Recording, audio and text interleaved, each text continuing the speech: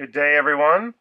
Welcome to the Q&A session for the 100,000 subscribers that I promised to do.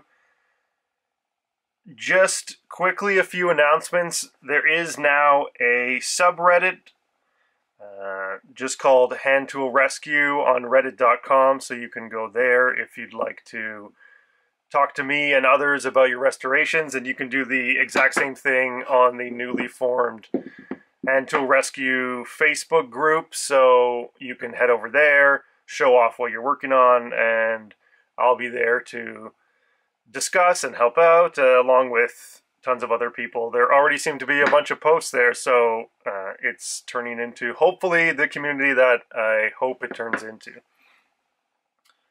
Let's just dive into the questions. I'm going to answer as many as I can from the top voted comments on the video, and I'll just go through them and kind of give you my honest answer on each and every one. I couldn't answer every single question. There were over 1,500 comments and questions, so that's just insane. I'm just going to keep it to, 20 questions around there. So, first off, am I Ray Romano or Seth Rogen? I can't tell you. Where do I get all the tools? They are from fairly obvious sources, nothing super secret for the most part. Your number one in terms of variety would be eBay, but that's at the highest possible pricing for finding tools. eBay is a fine source, but if you're really kind of looking to get a deal, you're going to want to go to just classified ads such as Craigslist or Kijiji here in Canada. Those have more local options at more reasonable prices for antique or vintage tools. There are also lots of Facebook groups. They are usually fairly specialized, and the people on there are very knowledgeable, and if you're looking for something specific, they could probably help you track it down. But, of course, shipping is always an issue, depending on your location. Another great source is, of course, antique shops. You can go and have a look and see what the condition is, which is very nice. It's much better than just buying something off the internet. And you can kind of barter a little bit on the price and try to get something knocked down. For the very specialized stuff that is usually very rare, you will have to try and track down somebody who knows somebody that might have one and try to convince them to sell it to you. It is tough. If you really want to go far into getting the best possible deal, you can track down former employees of the companies, of the tools that they make. So that's another route. It sometimes leads to amazing things, but just cold calling people is not usually very successful. What do I do with all the tools once they are restored? I burn them. I just burn them. What else would I do with them? I actually do keep most of what I have restored. The stuff I haven't kept, I've sold a very small amount, some of the hand planes essentially, and I've given away a bunch of stuff to other YouTubers. I return the favor to Jimmy for giving me the drill, the gas-powered drill, by giving him the rotary jigsaw or cut-all, and the 1950s belt sander is in AVE's hands. He'll get to that at some point, probably, but that also answers the question why I didn't replace the power cord and any of the electrical on that restoration for that tool, because I needed to keep it complete for him to go and annihilate it to see what it's like inside. I do plan on eventually selling more of them. I just don't have the room to keep all these tools. It's too much. So look for that on the website when that goes live sometime next year. So next question, what was the tool that started it all for you? Well, it was a tool much like this one. This is a Stanley 4.5. I got it locally for 20 bucks and I just started messing around with it, trying to clean it up, and got bit by the restoration bug, I'd say, and just kind of tried to find more and more of these hand planes, and it was really kind of hand planes and other woodworking hand tools that got me started. This one isn't the specific one, but these are the English hand planes, or Stanley 4.5s. These, to me, are the ultimate in 4.5s. Their casting is much thicker. They're also much wider than the normal USA-made 4.5s. So for whatever reason, these haven't gone up in price yet, but these are one of my favorite types of hand planes. Okay, so what is the difference between a rescue and a restoration? This can be complicated to answer on a technical and kind of philosophical level, in the sense that you can never truly restore something back to its original condition, just because if you get down to the level of atoms, I'm not placing the atoms exactly back where they were. So on a technicality, nothing can actually be restored, but most people are talking about a visual or functional restoration, or both. And for me, essentially just a cleaning with no painting or anything like that would be more of a rescue, and a full tear down with painting and cleaning and sanding and replacement of stickers and anything else that came off, that would, to me, would be more of a restoration. How old are your most favorite types of tools? I would have to say that I really like, I guess, the stuff from the 1850s to the 1940s would be my cool era of stuff. The 1850s to 1900 stuff is usually interesting just because it's always, or usually, all metal or a little bit of wood in there. When you get into the 40s, they start throwing in different materials, sometimes things like plastic or bakelite, and it's less exciting to me for whatever reason. What is my favorite restoration? I guess it wasn't really a restoration, but the favorite tool of mine currently would still be the gas-powered circular saw. They are super cool, and I try to use it whenever I have the opportunity to. It's just so ridiculous. And the oldest tool I ever took care of. The oldest I have personally around are probably just some hand planes from the 1870s. It's not necessarily massively old, but I do have some, and they're around. Some of the wooden planes that you'll come across at an antique shop for $5 could be 100 years older than that. But I don't usually go for the wooden planes myself.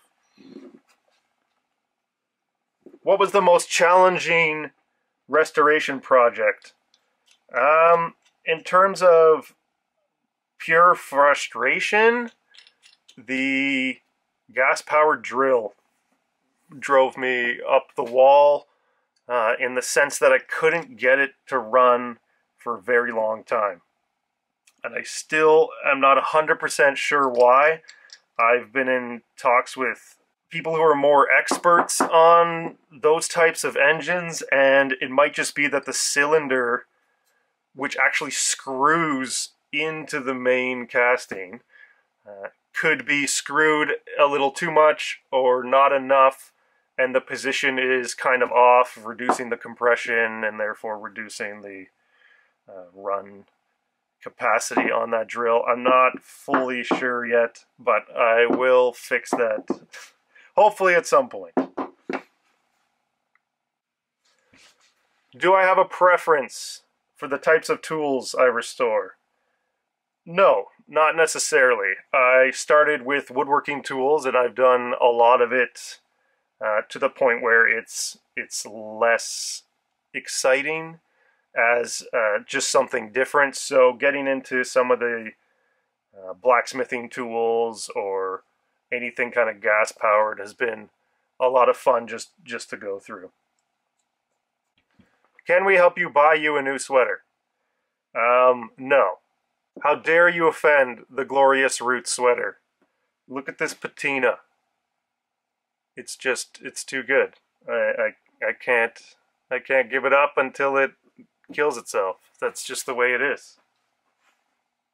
What is my least favorite restoration so far? In terms of execution, I don't think I nailed the gas-powered drill, or at least I didn't convey well enough why I made it look used instead of all nice and pristine.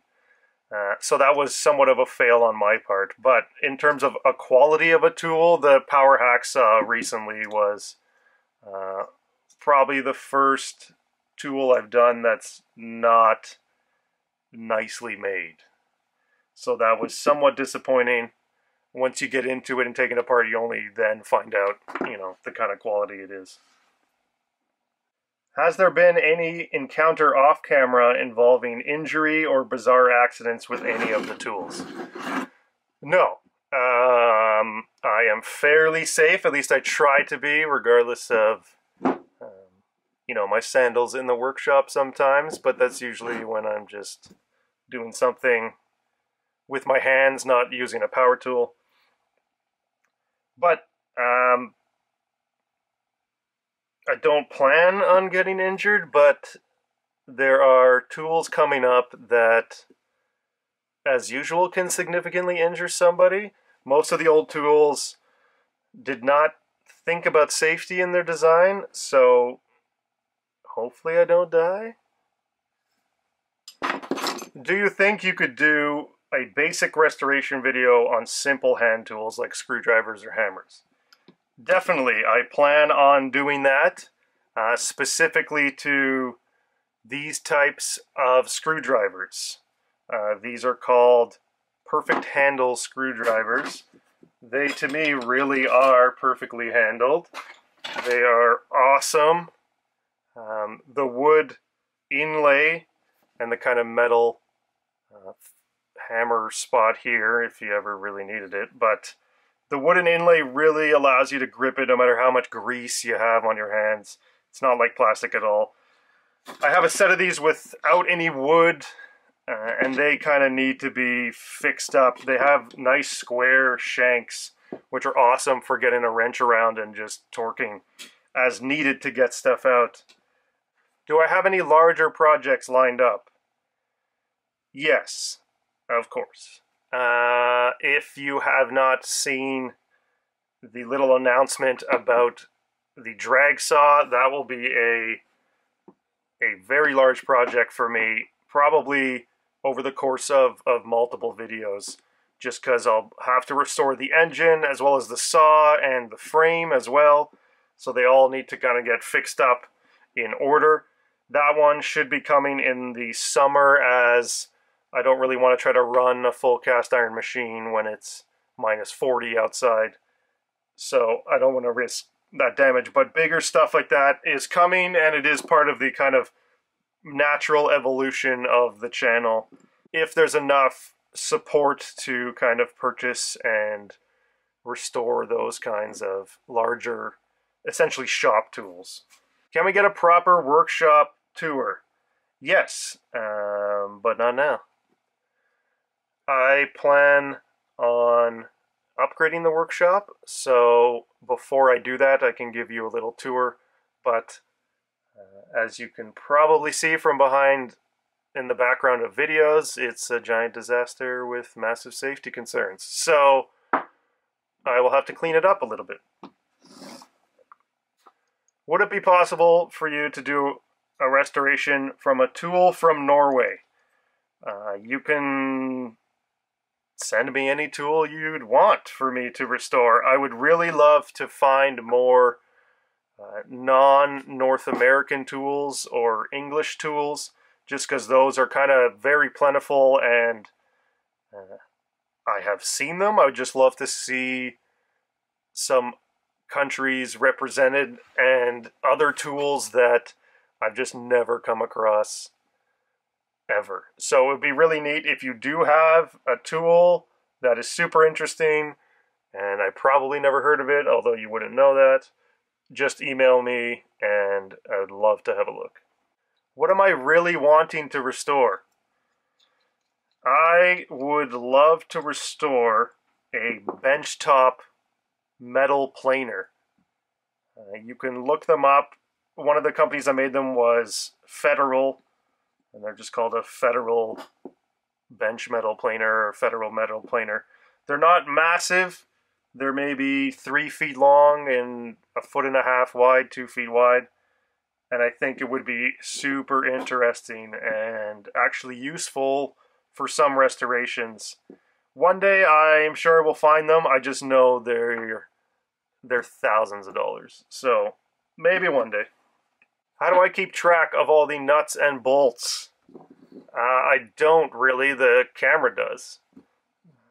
The reason I kind of started the YouTube channel was that I was getting into more complicated restorations in terms of number of parts, and I needed to record where everything went. And yes, you can take a photo of the screws and where they went, but to me it was just easier to film it so that I can see myself taking out the exact screw and I know which screw it is. So that was just kind of one reason to start the channel. But the other reason is just that while I was finding all of these old tools, there really is a low amount of information on these things online. There's a lot of information on them from people, but you'd have to find those people. And it's hard to find the people because they're not displaying that they have any knowledge about whatever tool it might be. So the channel is, to me, a way of kind of archiving all of these tools just so they're not lost forever. The patent documents are really all that we have for sure, but it's nice to have a video breakdown of all of these tools in case somebody else wants to attempt to restore or even just see what these tools were built like, or really anything like that. So it's more education than anything, but I do enjoy the entire process. Do I do anything else other than restoration projects? The restorations have definitely taken up a majority of my time, but before I was doing that, I did a lot of woodworking. I still have all those tools and the table saw and the jointer and the planer, and I still do make things when I have the time out of wood, but I am planning to get into basically as much as I can blacksmithing for sure, just because I have all the stuff, including a power hammer. But that was just a purchase that had to be done at the time, because I do plan on getting into more blacksmithing. And there will be tons of other things I will probably need to get into as the channel grows. What is your standard workbench build? This is a very simple workbench. It's just glued together strips of pine or spruce in this case. I have a lot of spruce where I am. And to me, it's the ultimate choice in terms of wood. I need something very soft as possible, just so I'm not denting whatever I'm working on. And wood is nice because it's always kind of grippy and not massively slippery. Yes, it's harder to clean, but it hasn't really been a massive issue. The only issue I do come across with wood, at least a bench that I've used like this, is this has soaked up an insane amount of oil and chemicals to the point where it would probably explode if I lit it on fire. It also doesn't help if I don't have something in between, a barrier in between a piece of metal that needs to be painted. If I just put it on here, it would immediately have oil and dirt on it. So this bench is strictly for, dismantling, hammering, punching, knocking, whatever you need to do. And then when I go to paint or do whatever, after sandblasting, I'll put down a nice blanket or something, and you've seen me do something like that. How did I start my workshop? I just started essentially searching online as much as I could for the types of tools I needed at the time, and those were just woodworking tools, very simple, basic woodworking tools. And then as I found that I needed to buy more tools, you needed money to buy those tools. So I decided to start flipping woodworking tools in terms of cleaning them up and then selling them for a profit, a very minimal profit, and not really worth my time technically, but it did allow me to get the money I needed to buy the tools.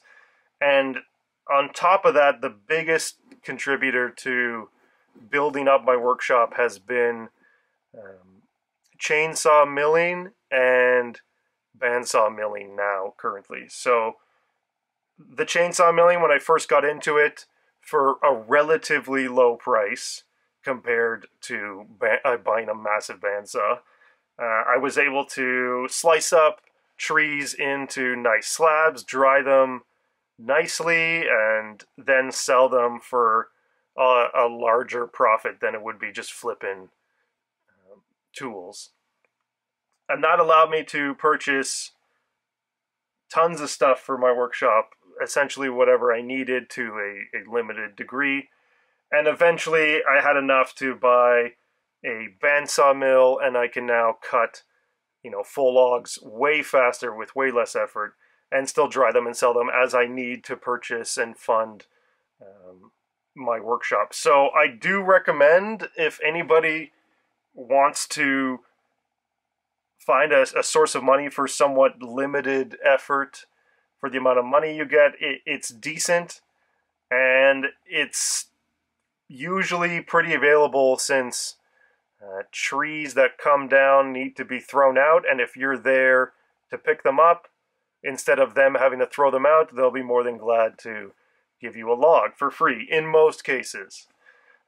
So that is a way to fund your workshop. If you have any other questions about the chainsaw milling or bandsaw milling and wood drying, you can ask me below.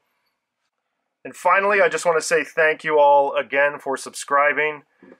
Thank you to the patrons who have continued to support me. It is incredibly valuable, and hopefully we can get more of you to the point where we can purchase the bigger, cooler tools like the benchtop planer and even a snow plane. If you look on my Instagram, there's a snow plane locally from the 40s, and I would love to get in to restoring that snow plane, but it is thousands of dollars.